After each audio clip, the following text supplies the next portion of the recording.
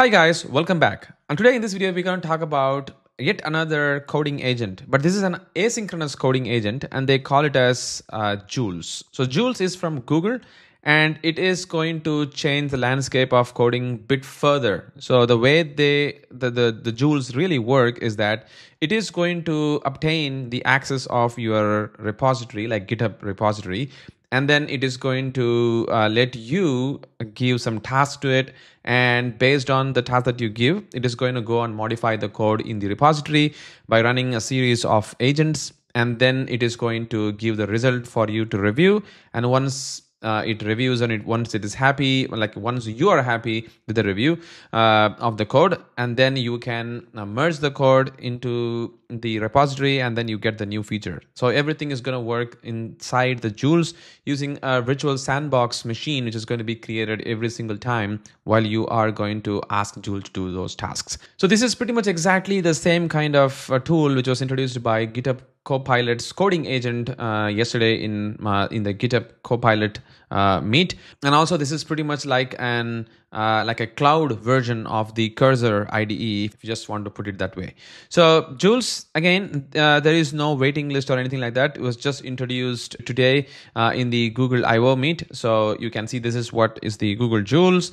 You can do the GitHub integration. It creates a virtual machine I was just talking about. Like it is going to create a virtual machine sandbox on the cloud, and it's going to clone your code, and then it's going to verify all the change, and then it is going to suggest new changes based on the prompt that you are going to be giving in. And it also going to run the test for you on this particular Jules, which is going to be pretty amazing. Basically, you can run the existing tests, or you can create a new tests on the Jules using this particular virtual machine that you have cloned your code repository in. And also it's going to show you all the difference and things, which is going to be pretty amazing once you see that really works. And this is what they have shown over here. And I have a working version of the Jules. I can quickly show you how it looks like. So this is the jules.google.com page. Like this is the documentation we have got. But if you just go to jules.google over here, try Jules. I have already signed in. That's the reason why I'm going to be taken over here directly.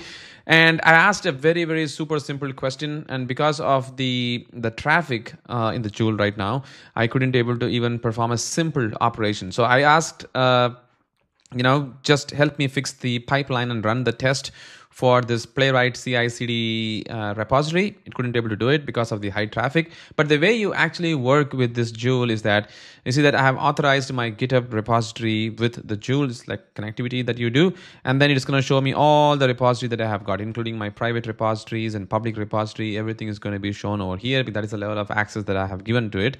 And then you can choose any of the repository. For instance, I'm going to choose let's say the Selenium Grid Docker over here. This is the main branch that I'm going to choose, and I'm going to say, can you analyze the code and give me some suggestions, something like that. And if I just hit get me the plan, it is going to suggest the plan by spinning up a virtual machine. You see that it is saying that booting up the VM for you over here. So it's going to spin up a virtual machine. It's going to do a git checkout of the code from the particular repository, and then it is going to do the analysis, and then it is going to give the code suggestion that I have asked really. You see that now it is doing the cloning of the executeautomation Selenium Git Docker over here, which is amazing. So something is really happening there. So let's wait for the execution to happen. But I have seen so far, based on my test, this entire operation has never happened because of the high load, which the Google Joule is currently going through. But you see that there is a daily limit of 5 for me, and I have already used 3 of them. But let's wait for what is really going to happen in this particular code base. See that it has got the code. It is now reading the pom.xml file. Let's see what is the actual suggestion the Google Joule is going to give to us. Oh, look at that. Now it is reading the Selenium demo main page test.java, which is amazing. So it's iterating through all the test files. And in the meantime, because this is an asynchronous coding agent, it can do things asynchronously, which is amazing. So if I just go and see what's really happening to my other things, well, there is no luck on there. This is still starting shortly, but at least this guy is doing something there. So we should see some kind of result. So just let's wait for some time before I actually get the result. There we go. As you can see that we have got some review over here. So it's gonna tell me that these are the code that it has analyzed. So it feels like these are the changes that we can do. It says that review the main page test2.java, which is this one. And it says that refactoring this will with encapsulation of the web elements to provide action method. So that's what it is doing over here. And this is also saying that the externalization of the hard-coded URL, which is currently like within this particular file. So it's saying that we need to externalize that, and it is saying all the plan is being approved. And you see that once the plan is approved, like once I say it's okay, then you will see that now it is trying to work on fixing that particular code. So pretty much like the ask part of the cursor IDE and then the agent part that you do. That's what really is happening over here. See that this is how things are going to work with the Jules over here. All right, so now I have waited a few more minutes to get this point over here. That see that the code has been completely written for us over here based on the analysis that the Jules has done for us. And it has given me these details. So it has reviewed the main page test2.java, confirmed it also requires refactoring for the page object model principles and assertions. It knows that we have to follow the principles of the POM and assertions. So it is confirmed that there needs a refactoring. So it has done that for us over here. So if I just go to the main page test2, which is this one, you see that now the code has been changed and there is some assertion happened over here. So that change is being shown over here. So there is a change in assertion happened, which is quite amazing. So it has done that for me over there. And you see that it's all in the change log kind of thing, because now these codes are going to be checked into the GitHub as a branch for us. I will show you quickly how it looks like. And similarly, it has analyzed the main page test.java as well. And you see that now it has encapsulated it, which is quite amazing. And it has also gone through the code to see what are the other assertions and changes that it can do. You see that how many changes that it has did asynchronously without me doing anything.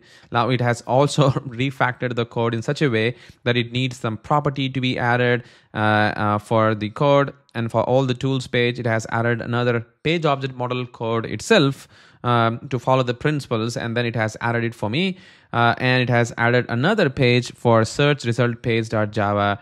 And it has keep on doing things for me. And you see that it has also created a config.properties file, like externalizing the URL for me, and that's been added as well. And now everything is created, and it has also created a branch for me to review over here. Look at that, like it has created all of them. Now if I just publish this particular branch, you will notice that this branch is going to be published for me in my GitHub repository. So now if I go and hit this view the branch, look at that. Now there is this particular branch in my executeautomation GitHub repository. I can now compare and create a pull request. I can create a pull request. See, I have done nothing over here. And the pull request is now being added for me there. And there is going to be one more amazing thing which is going to happen, because I have also configured the Amazon Q developer along with my repositories over there. You see that now the Amazon Q developer is automatically kicking in, which is another video that I have covered about the Amazon Q for the CLI. If you have not really watched it, please go ahead and watch there. It is also amazing because now you see that this guy is going to help me to start doing some security vulnerabilities in my code. And also it is going to provide me some suggestion if there needs any improvements as well. So look at that. In the meantime, while this Amazon Q is doing it for me, I can see all the changes is going to be coming up for me over there. Every single bits of code is written by the Jules for me. And you see that how things are happening. Now I'm not even writing a single line of code. Every prompt that we have got over there is doing it for me. And in the meantime, this Amazon Q developer is also going to do the code review for me, and it's going to give the suggestions. Look at that. It's giving me the suggestion that these things can be, there is a static initializer block for that. So it's going to throw unchecked exceptions, which can lead to unexpected program terminations. Consider handling exception gracefully and do things. Guess what? This suggestions will also be improved, and this Amazon queue is also going to help you generate the code fix for the suggestions above. So this is the first thing which queue does. It gives you the suggestion by reviewing your code. It also helps you go a level further to suggest you how to fix this code as well, which is even more amazing.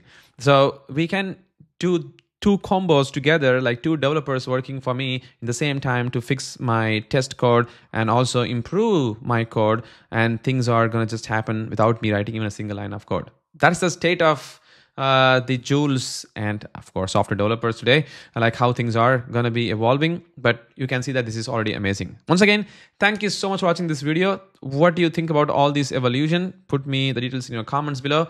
And once again, thank you so much for watching this video. Catch you in the next one.